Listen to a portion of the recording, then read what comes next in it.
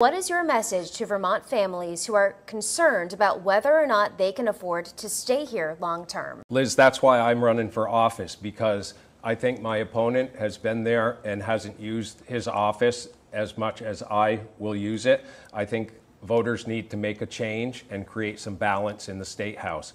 I think the progressive supermajority must come from a different world than I came from, because they keep raising the cost of living at a higher rate than people's incomes are going up.